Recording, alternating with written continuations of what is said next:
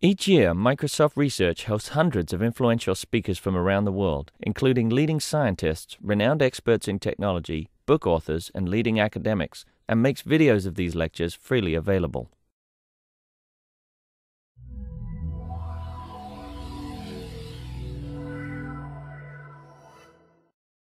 The author of Stiff and Spooked. She is sort of perhaps the pinnacle in a sort of semi-series that I seem to have put together this fall unknowingly on general creepiness.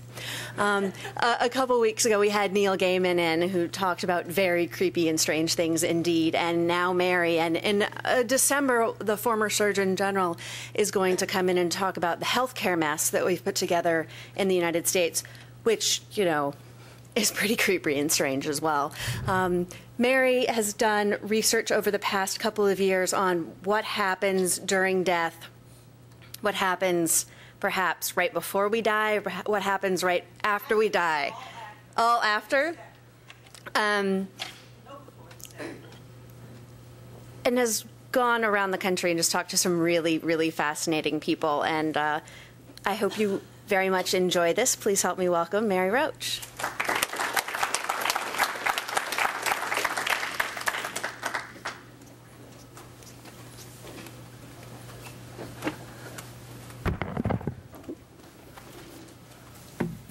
Thank you. I only make that distinction just because I get a lot of people saying, "Wow, so you're sort of really obsessed with death," and I actually this current book is kind of not death. It's, you know, people researching life after death, and the one before was actually about cadavers and medical research and all the bizarre post-mortem careers that they've ended up in. So I'm leaving the death thing to Joan Didion and others.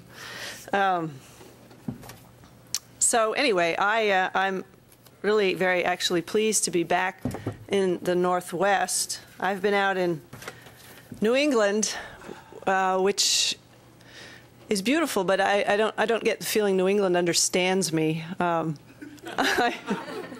went to some small bookstores where I believe the staff was actually frightened. And I'm not sure I entirely understand New England. Unless I'm hallucinating, I was staying at a hotel whose guest amenities included a falconry school. I was looking through the room service, looking for the room service menu, you know, trying to get a hamburger, and I found myself reading about the Harris hawk, a species known for its amiability. I mean, is this not a creature that swoops down on bunnies, tears them to pieces with its talons? I mean, perhaps there's some pleasantries exchanged first. I don't know. But anyway, we are not here to talk about raptors. We are here to talk about mankind's greatest mystery, life after death. Isn't it great that I've solved the mystery? Me, Mary Roach, with my BA in humanities. I figured it all out. I've been finding that that's actually what some readers expected of this book. I've got a reader review in Elle magazine that said, "I know no more about the afterlife than I did before I picked up this book." I think she actually thought that I would have gone there and come back with photographs and soil samples and a souvenir snow globe, maybe.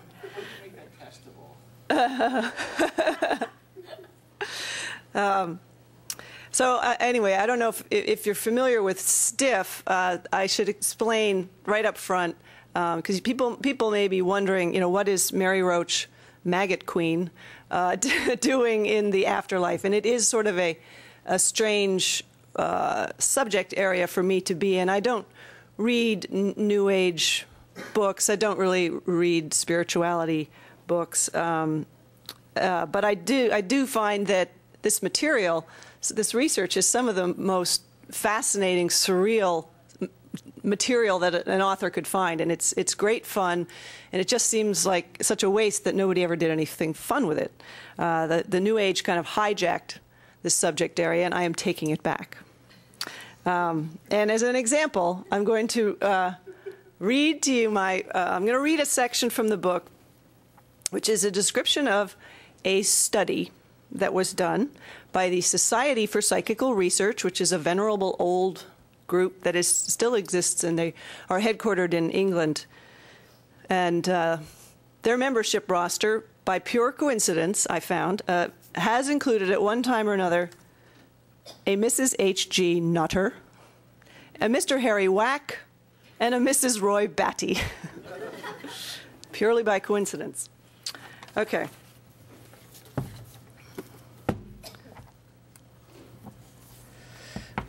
This, I'm not going to give you a description of the context of this. Just believe me when I tell you that there's a reason that I was interested in this research. It would take too long to explain why I'm interested in this.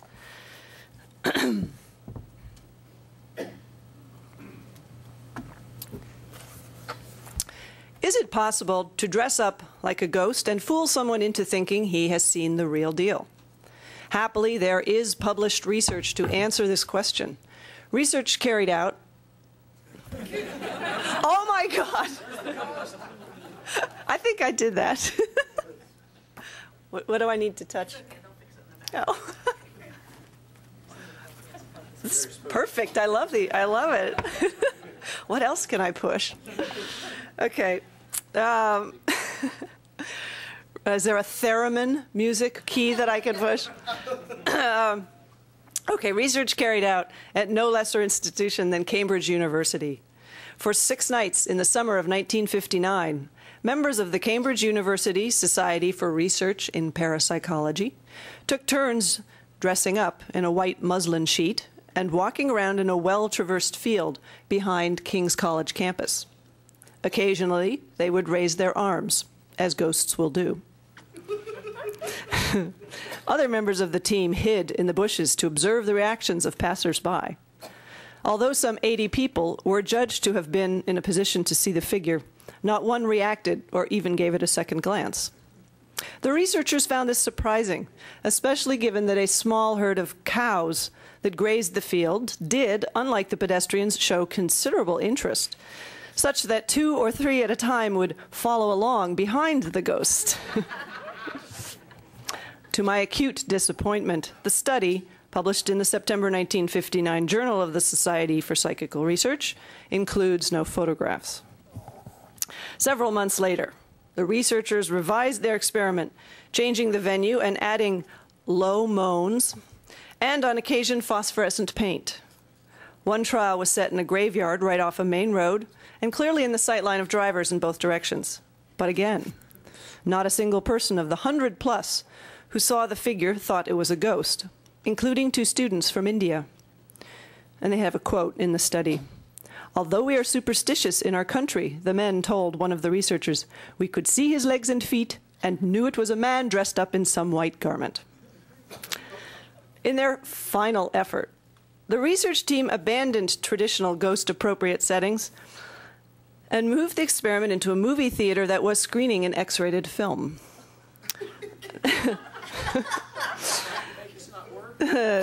The author of the paper explains that the X rating was chosen to ensure no children were traumatized by the ghost. As though that somehow explains the choice of a porn theater as a setting for a ghost experiment. This time, the ghost walked slowly across the screen during a trailer. I didn't know they had trailers at porn theaters. I don't know. This is England. I don't know. Maybe it's different. The phosphorescence was not used this time, and presumably low moans were deemed redundant. No mention is made of the specific images showing on the screen behind the ghost, but clearly they were a good deal more interesting. The audience was polled after the film, and 46% of them didn't notice the man in the sheet. Among those who did, not one thought he had seen a ghost. One man said he had seen a polar bear. This is a real peer-reviewed, published study. So anyway, I just wanted to give you a flavor for of the sorts of things I came across and why I felt it would be fun to dive into this subject area that otherwise I have spent very little time as a journalist. It's really more of a book. It's not a book about spirits. It's more a book about, excuse me, the human spirit. It's a book about all these people, brave, eccentric, inspired, occasionally nuts people, who've just taken it upon themselves to find out, yes or no, is there a soul, is there an afterlife? And the inspiration for the book was a gentleman named Duncan McDougall, who I first came across in Stiff, the cadaver book. This was a gentleman who, he was a regular doctor, Haverhill, Massachusetts, and he just got it into his head that it would be one way to prove that there's a soul is to install dying patients on a very large bed scale and look at the scale when they die to see if the needle went down and when their soul left, which is sort of a naive but charming idea. And he did this, and he spent some time weighing dogs as well. And then I came across actually 4 other soul weighers with different variations on a theme. But so there's a whole chapter on soul weighers. And I just got kind of caught up in the idea that American can-do spirit of it, just, you know, let's take scientific method and apply it anywhere and solve any mystery we can. So that was some of the other cast of characters. I love this. The Times reviewer referred to my book as "This American Afterlife," which is fairly apt, I thought. Let's see, who else we've got. Well, I went to some universities. University of Virginia is doing kind of an interesting near-death experience project with a team of cardiologists involved and a computer up near the ceiling. If anyone's interested, I can tell you about it later. But and I went down to the University of Virginia, where Gary Schwartz actually gets an NIH grant to study things like mediums, and it's kind of amazing. He's got a large NIH grant. I think he's doing some healing work. I think it's that alternative medicine branch of the NIH. That's where he gets his funding. But I spent some time there. Some of my favorite characters in the book are some of the freelancers, though, the people who came up with their own, backyard plan. There was a guy named Dr. Robert Thulis, who he was an encryption expert, and Dr. Thulis encrypted a message in an unbreakable code, and he had one other guy look at it, in fact, it was supposedly an unbreakable code. And the idea would be that Dr. Thulis would hold the key to the code in his head, and he would take it to his grave, or rather to the beyond, and then all these people he had told about his project would then consult with mediums who would then contact Dr. Thulis in the beyond, get the key to crack the code, and do so, thus proving life after death. There is, of course, one rather glaring problem here, which is that Dr. Thulis could, of course, have just told a medium beforehand what the key was, but he addressed this in his paper by saying, "I happen to be an honest man."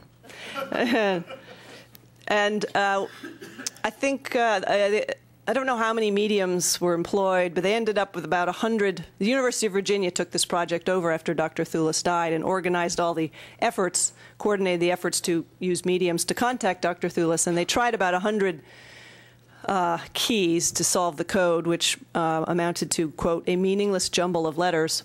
However, one medium insisted she had contacted Dr. Thulis no less than 8 times, but unfortunately, Dr. Thulis has forgotten the key.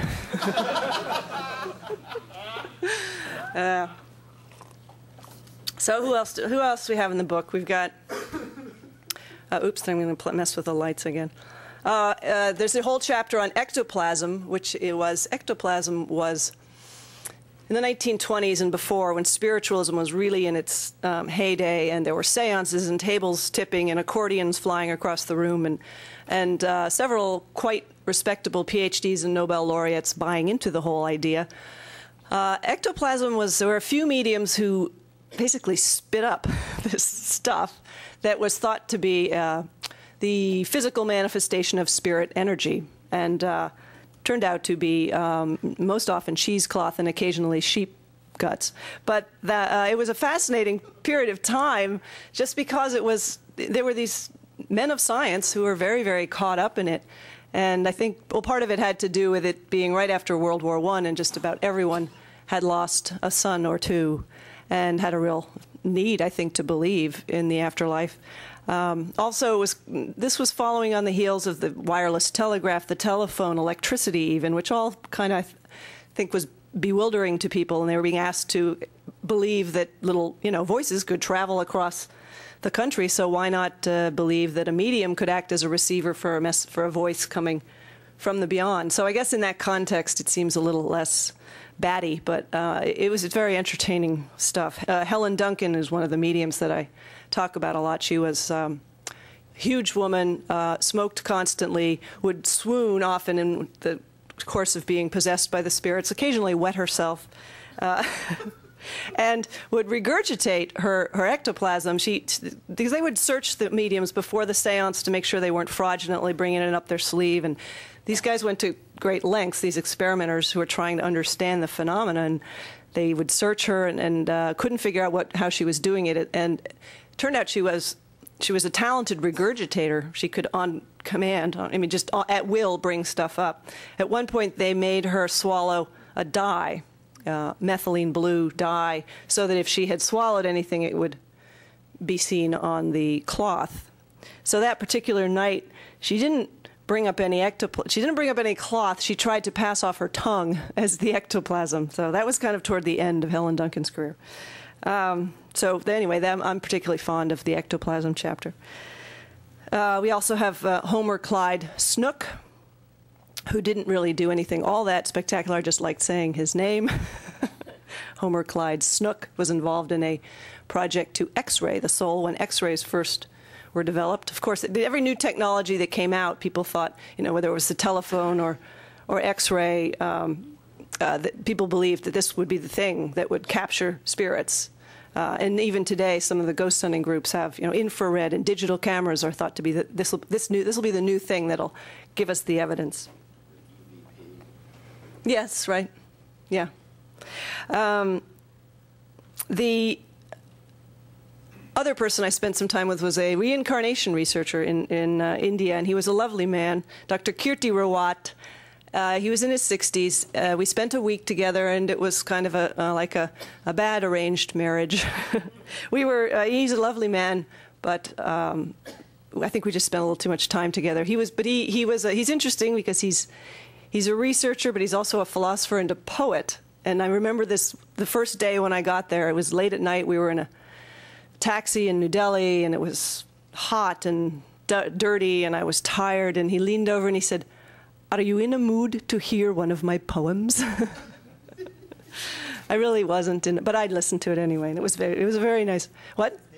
Kirti Rawat, R-A-W-A-T. Kirti, K-I-R-T-I.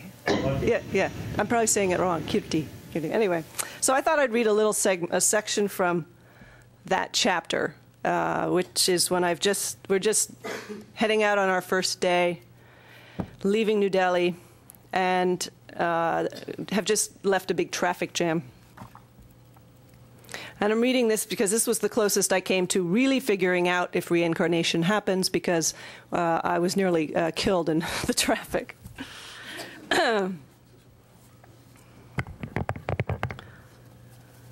The traffic jam has dissolved, leaving our driver free to proceed. Oh, wait, I should say, I'm going to be attempting an Indian accent here, so please excuse me, those of you who are in a position to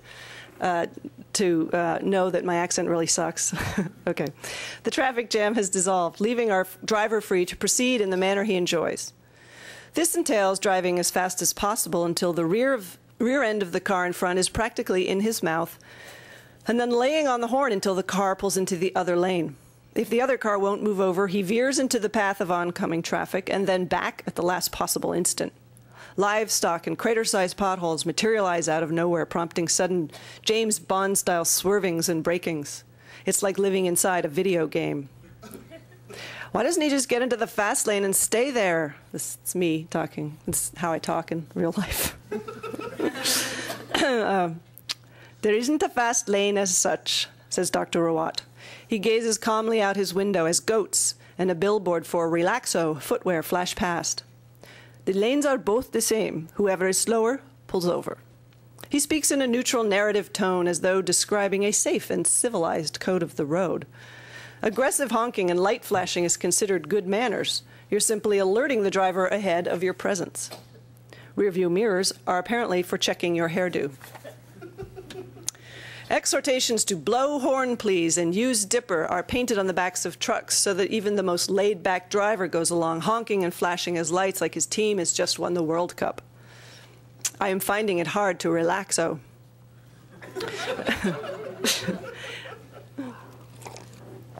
In India, everywhere you look, people are calmly comporting themselves that we in the States would consider a terrible risk, a beseeching of death with signal flare and megaphone. Women in saris perch side saddle unhelmeted on the backs of freeway-fast Vespas. Passengers sit atop truck cabs and hang off the sides like those acrobat troops that pile onto a single bicycle. Trucks overladen with bulbous muffin-top loads threaten to topple and bury nearby motorists under illegal tonnages of cauliflower and potatoes. Accident-prone area, the sign says, as though the area itself were somehow responsible for the carnage. People don't seem to approach life with the same terrified, risk-aversive tenacity that we do. I'm beginning to understand why, religious doctrine aside, the concept of reincarnation might be so popular here. Rural India seems like a place where life is taken away too easily. Accidents, childhood diseases, poverty. If you'll be back for another go, why get too worked up about the leaving? A bus blasts its horn and bullies us onto the shoulder. And here I have an expletive, which I'm not going to scream out to you. To which, that's me, to which Dr. Rawat replies, "Mary, just don't look out that side." So, anyway, now I'm going to tell you a little ghost story, because it is sort of almost Halloween.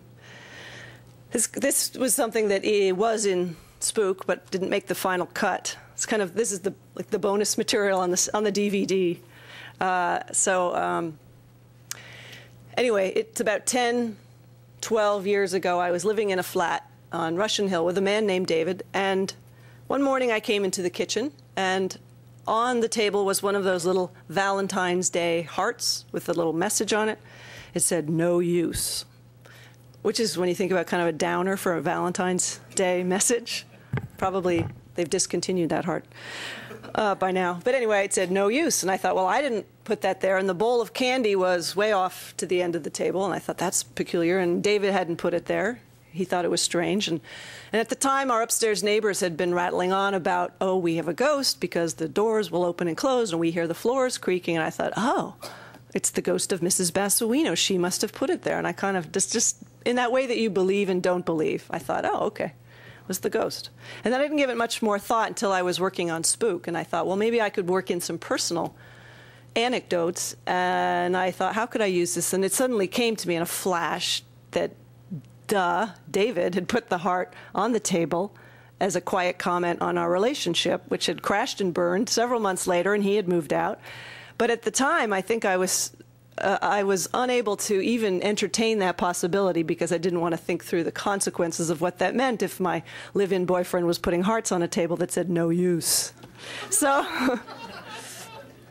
I became convinced that, we had a ghost, and I think it's kind of an illustrative thing. I think people can become very invested in their beliefs and convictions and not quite realize why at the time, and not until there's some hindsight on the matter. Like I was talking about with some of the spiritualists from the 1920s, some of the scientists involved in that, I think, really did want to believe.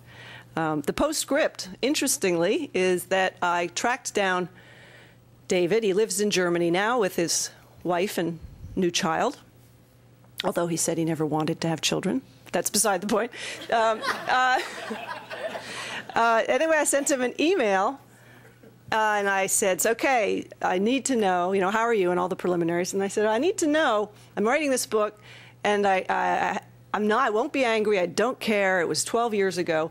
Did you put that heart on the table in the kitchen? Remember the heart that said "no use"? And he wrote back, no, he absolutely did not put the heart on the table. So who knows? And to this day, I have no idea what happened.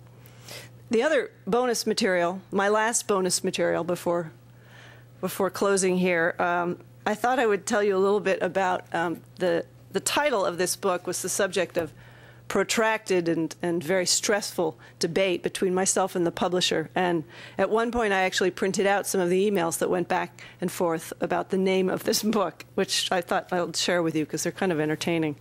Although at the time, they were the farthest thing from entertaining. They were, I think, trying to appeal to a broader audience than my books usually appeal to.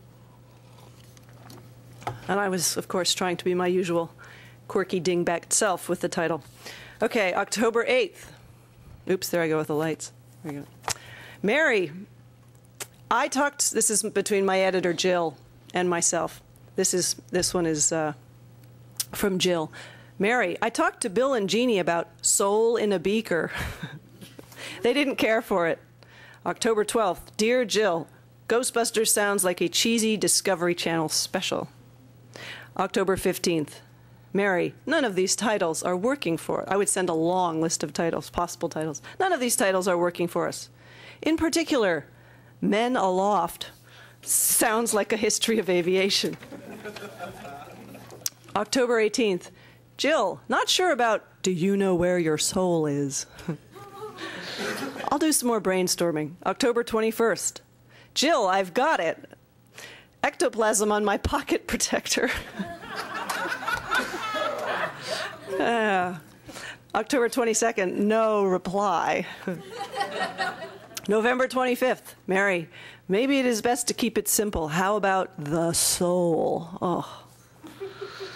November 26th, no reply. December 3rd, Mary, do you really want to call your book Goose Pimples? Anyway, so that's the end of the bonus material, and I'm happy to take questions from anybody about anything in both of the books, either of the books. Yeah. Oh, okay. Okay.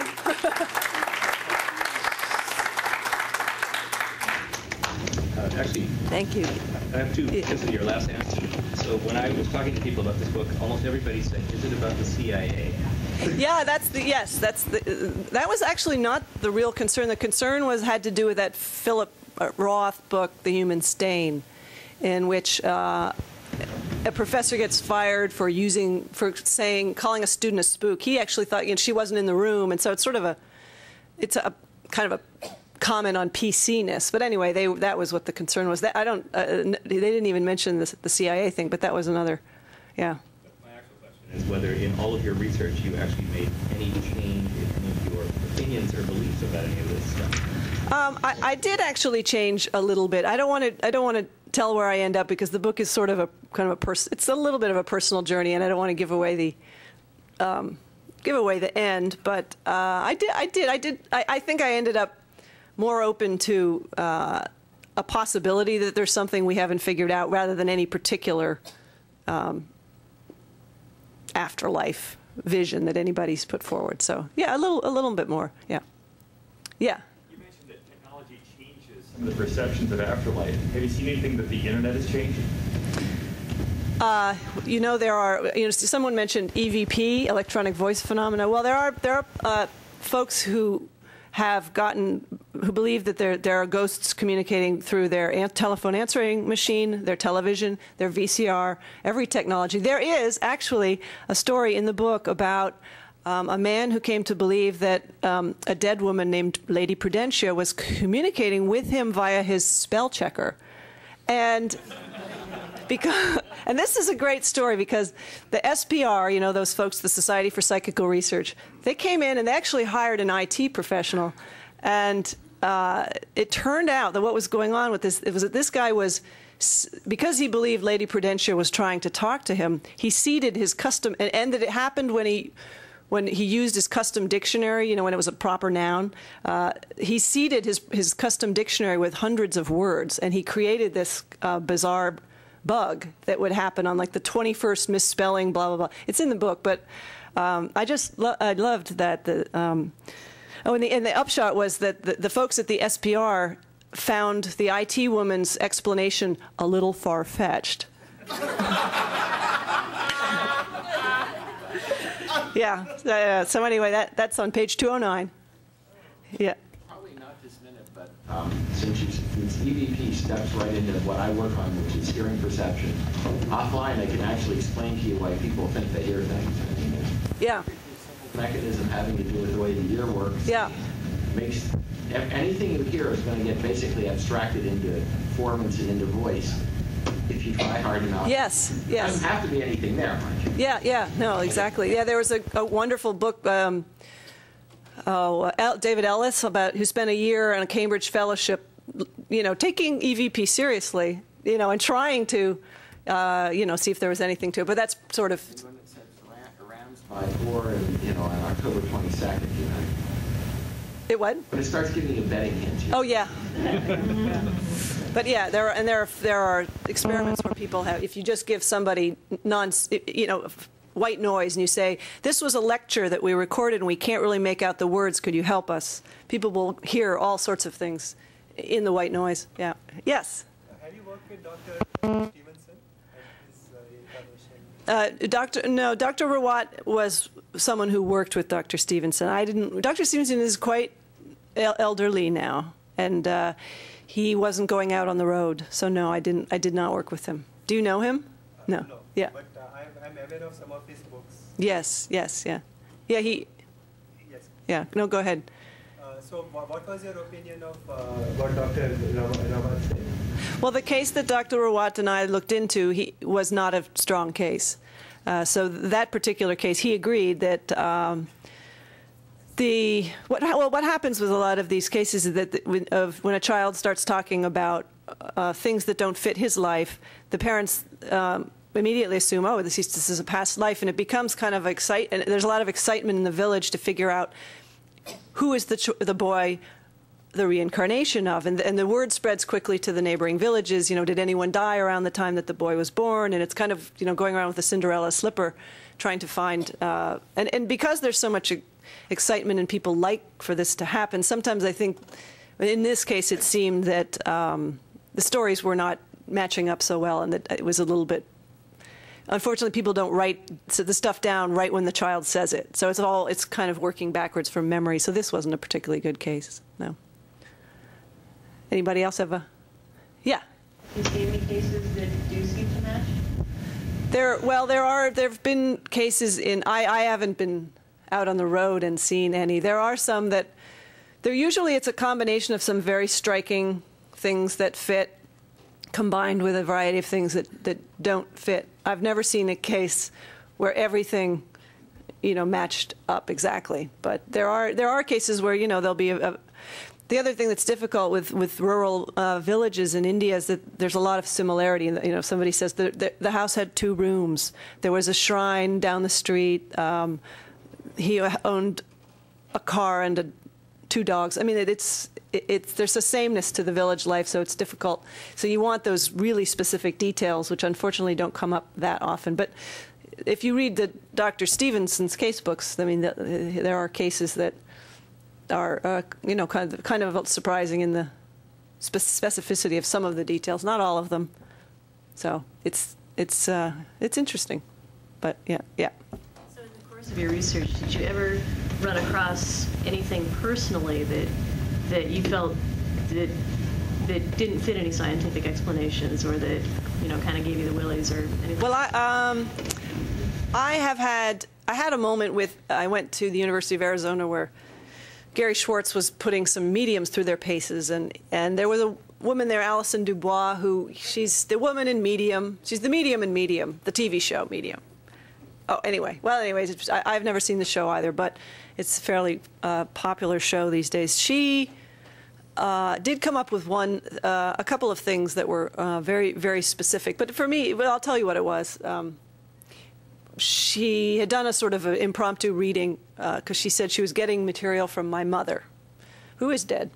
But so she went through and she went into her little trance thing. She kind of scribbles back and forth on a piece of paper. She doesn't do it, she doesn't do the typical medium thing. And she said a lot of things to me that were either inaccurate or quite general. But then afterwards, when I had walked away and was talking to the researcher, she said, I'm getting an hourglass, the kind that you turn over. Does your brother have one? And my brother actually collects hourglasses, so that was kind of a weird thing. And I thought, well, that's pretty specific. But then I immediately went into, I immediately started thinking, well, if this is my mother talking to me, why are we talking about my brother? Why is it always about my brother? Why? Why can't we just focus on me for once? So I kind of got caught up in the whole sibling rivalry thing, and the moment, the magic of the moment sort of passed. But that was very specific, and no one knows my brother collects. They're in a closet somewhere. It's not a big part of his life, but so that was a little woo. But yeah. And I so would have loved to have one of the classic seeing a ghost moment. That would have been. I'm very jealous of people who have these paranormal experiences. I would love to. I think maybe my brain's just not tuned the right way. I don't know. So, anybody else? Oh, yeah, one more. Yeah. Any ties to the skeptic movement, because your research seems to overlap a lot of stuff that they do. Yeah. In terms of researching and trying to debunk or prove or disprove any kind of phenomena. Yeah. What was the beginning of the question? Do you have any ties to the skeptic movement? Or No, I don't have any ties to SciCop is the main one, Committee for Scientific Investigation of Claims of the Paranormal.